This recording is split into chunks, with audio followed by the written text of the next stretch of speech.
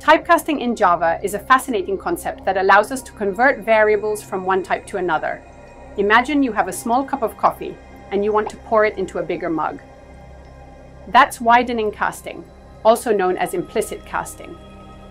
It happens automatically when you convert a smaller type, like an int, into a larger type, like a double. No extra effort needed.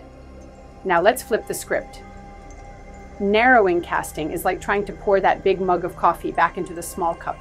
It requires explicit conversion because you're moving from a larger type to a smaller one.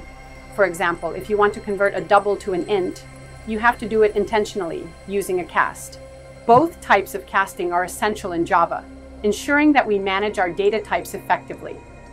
Understanding these concepts not only helps in writing cleaner code, but also prevents potential errors.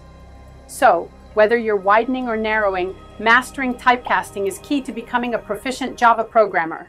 If you enjoy the content, subscribe, like, share, and comment.